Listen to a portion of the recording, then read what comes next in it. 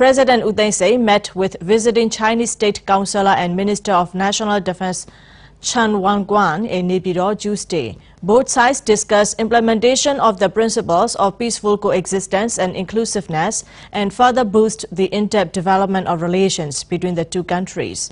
They agreed to work together to deepen coordination and cooperation between the two armed forces on a par with the two countries' comprehensive strategic cooperative partnership.